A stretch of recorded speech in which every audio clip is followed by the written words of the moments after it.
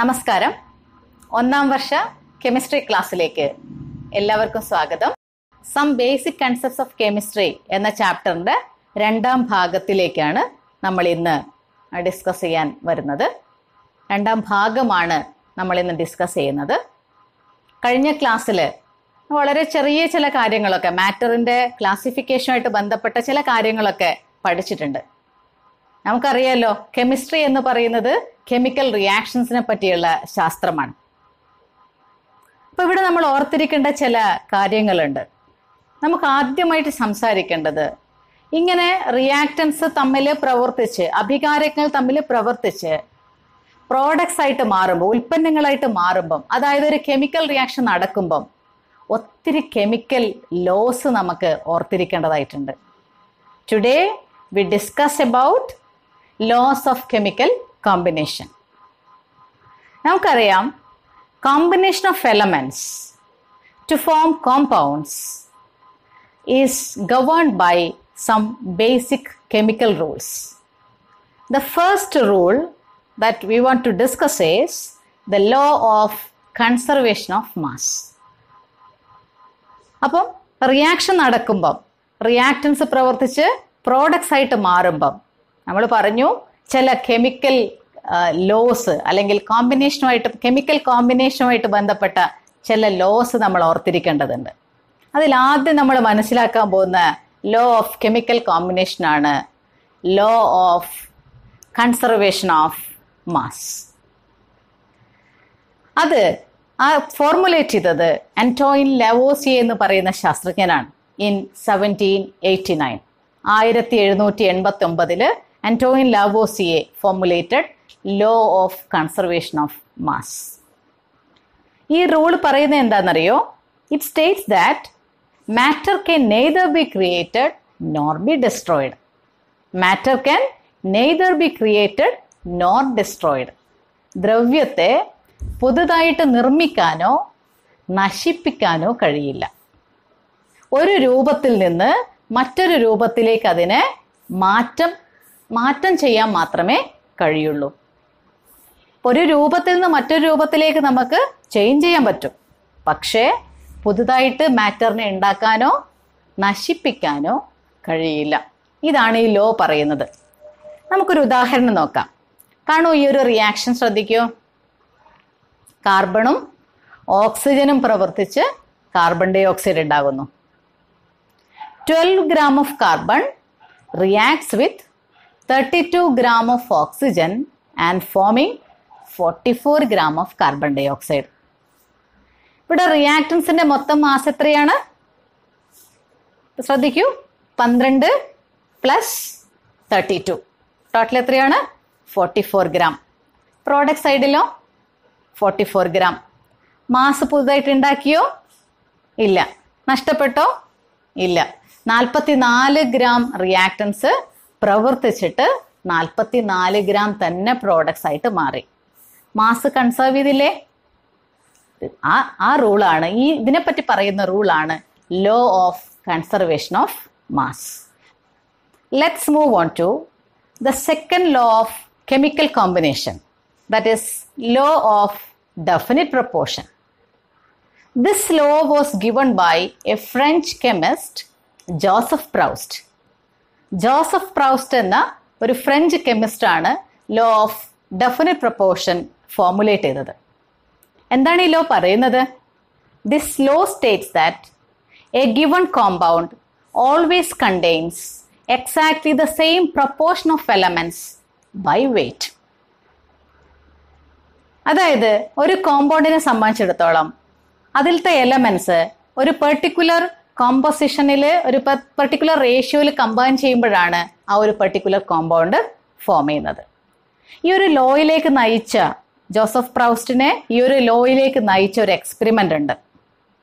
അതായത് ഇദ്ദേഹം cupric കാർബണേറ്റിനെ, naturally occurring ആയിട്ടുള്ള കുപ്രിക് കാർബണേറ്റിനെയും കൃത്രിമമായി ഉണ്ടാക്കിയ കുപ്രിക് കാർബണേറ്റിനെയും എടുത്ത് അതിലത്തെ കോമ്പോസിഷൻ പരിശോധിച്ചു.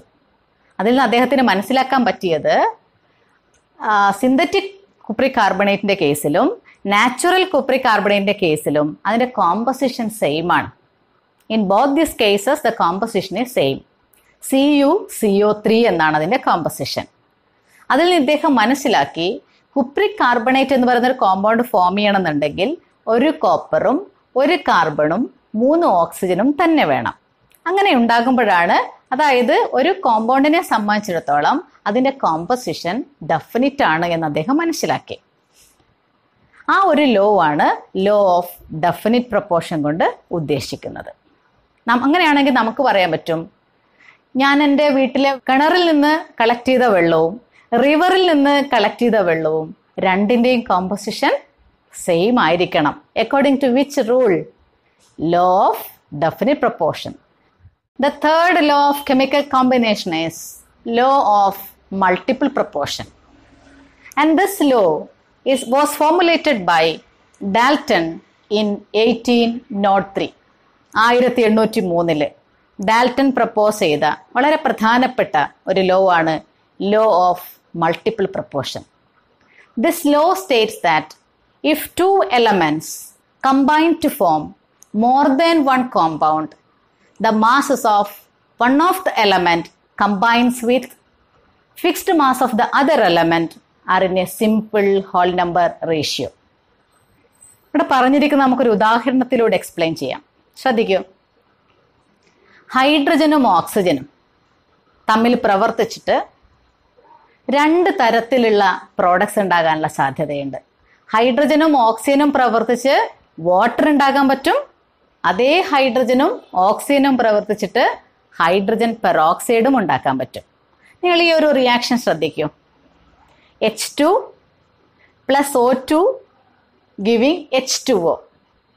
ഇവിടെ വാട്ടർ ഉണ്ടാകുന്ന റിയാക്ഷനാണ് നിങ്ങൾ ആദ്യം കണ്ടത്. അവിടെ 2 gram of hydrogen reacts with 16 gram of oxygen and forming water. അല്ലേ? വാട്ടർ ഉണ്ടായിരിക്കുന്നു. അവിടെ 2 gram ഹൈഡ്രജൻ 16 gram ഓക്സിജനോട് റിയാക്ട് ചെയ്തിരിക്കുന്നു. ക്ലിയർ ആണല്ലോ? എന്നിട്ട് വാട്ടർ ഫോം ചെയ്തിട്ടുണ്ട്. തൊട്ട് താഴെയുള്ള റിയാക്ഷൻ ശ്രദ്ധിക്കൂ. അവിടെയും ഹൈഡ്രജന്റെ മാസ് ഫിക്സ്ഡ് ആണ്, 2 gram തന്നെയാണ്. പക്ഷെ റിയാക്ട് ചെയ്തിരിക്കുന്ന ഓക്സിജന്റെ വെയിറ്റ് എത്രയാണ്? 32 gram ആണ്. 32 gram ഓക്സിജനോടാണ് 2 gram ഹൈഡ്രജൻ റിയാക്ട് ചെയ്തിരിക്കുന്നത്. എന്നിട്ട് എന്താ കിട്ടിയിരിക്കുന്നത്? ഹൈഡ്രജൻ പെറോക്സൈഡ് ഫോം ചെയ്തിട്ടുണ്ട്. ശരിയല്ലേ? അപ്പൊ 2 റിയാക്ഷൻസിലും ചില പ്രത്യേകതകളുണ്ട്. 2 റിയാക്ഷനിലും ഹൈഡ്രജന്റെ വെയിറ്റ് സെയിം ആണ്, 2 gram ആണ്. അത് റിയാക്ട് ചെയ്ത ഓക്സിജന്റെ മാസോ? ആദ്യത്തെ കേസിൽ 16 gram ആണെങ്കിൽ രണ്ടാമത്തെ കേസിൽ 32 gram ആണ്. അപ്പൊ നമ്മുടെ ലോ ഓഫ് മൾട്ടിപ്പിൾ പ്രൊപ്പോർഷൻ പ്രകാരം പറയുന്നത് ഇവിടെ ഓക്സിജന്റെ മാസ് വ്യത്യാസമുണ്ട്. ആദ്യത്തേൽ 16 ആണെങ്കിൽ രണ്ടാമത്തേൽ 36 ആണ്. അത് റിയാക്ട് ചെയ്തിരിക്കുന്നത് ഫിക്സ്ഡ് മാസുള്ള ഹൈഡ്രജനോടാണ്, 2 gram ഉള്ള ഹൈഡ്രജനോടാണ്. അപ്പം ആ വേരിയബിൾ മാസുള്ള എലമെന്റ്സിന്റെ വെയിറ്റിനിടയിൽ ഒരു സിമ്പിൾ ഹോൾ നമ്പർ റേഷ്യോ ഉണ്ടാകും എന്നാണ് ആര് പറയുന്നത്? ലോ ഓഫ് മൾട്ടിപ്പിൾ പ്രൊപ്പോർഷൻ പറയുന്നത്. അങ്ങനെയാണെങ്കിൽ ശ്രദ്ധിക്കൂ. ആദ്യത്തെ കേസിൽ ഓക്സിജന്റെ മാസ് 16, രണ്ടാമത്തെ കേസിൽ ഓക്സിജന്റെ മാസ് 32. 16:32. എന്താ വരിക? ചെറുതാക്കിയാല് 1:2. സിമ്പിൾ ഹോൾ നമ്പർ റേഷ്യോ അല്ലേ? അപ്പോൾ വളരെ പ്രധാനപ്പെട്ട ഒരു ലോ ആണ് നമ്മളിപ്പോൾ കണ്ട ലോ ഓഫ് മൾട്ടിപ്പിൾ പ്രൊപ്പോർഷൻ എന്ന് പറയുന്നത്. അവിടെ ശ്രദ്ധിക്കേണ്ടത് റിയാക്ട് ചെയ്യുന്നത് 2 കേസിലും ഒരേ എലമെന്റ്സ് ആണ്, ഹൈഡ്രജനും ഓക്സിജനും തന്നെയാണ്. പക്ഷെ നമുക്ക് കിട്ടുന്ന പ്രോഡക്ട്സ് വ്യത്യസ്തമാണ്. ഇതിൽ ഏതെങ്കിലും ഒരു എലമെന്റിന്റെ മാസ് ഫിക്സ്ഡ് ആണ്, രണ്ടാമത്തത് വേരിയബിൾ ആണ്. ആ variable മാസുള്ള എലമെന്റ്സിനിടയിലാണ് simple whole number ratio ഉണ്ടായിരിക്കുക. ഇത്രയും കാര്യങ്ങൾ ഓർത്താൽ മൾട്ടിപ്പിൾ പ്രൊപ്പോർഷൻ വളരെ ഈസിയാണ്. തുടർന്ന് ഇനിയും ലോസ് ഉണ്ട്, പക്ഷെ ഇന്നത്തേക്കുള്ള ക്ലാസ് ഇവിടെ നമുക്ക് വൈൻഡ് അപ്പ് ചെയ്യേണ്ടതുണ്ട്. ഇത് നിങ്ങൾക്ക് ഇന്ന് ചെയ്യാനുള്ള അസൈൻമെന്റ് ആണ്. ശ്രദ്ധിക്കൂ, ഈ ചോദ്യങ്ങൾക്ക് അടുത്ത ക്ലാസ്സിൽ തന്നെ ഉത്തരം എഴുതി വരേണ്ടതാണ്. Okay, thank you.